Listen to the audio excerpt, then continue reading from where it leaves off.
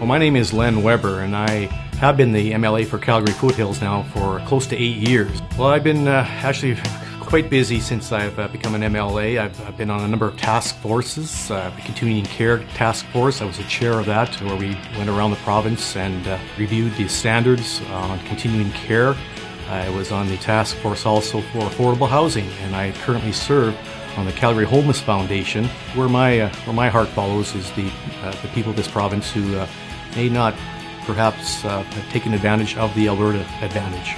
Well, I was the Minister of Aboriginal Relations for 2 years, and I can honestly tell you my experience with the First Nation people and the Métis people of this province and their spirituality and how they think of life has really changed my life. And I have a passion for healthcare and education as well. My family run the Weber Academy in Calgary, and I was involved in that for many years. I have a lot of initiatives that I would like to push forward within caucus. I feel like I've got the experience now in order to make a lot of things move forward.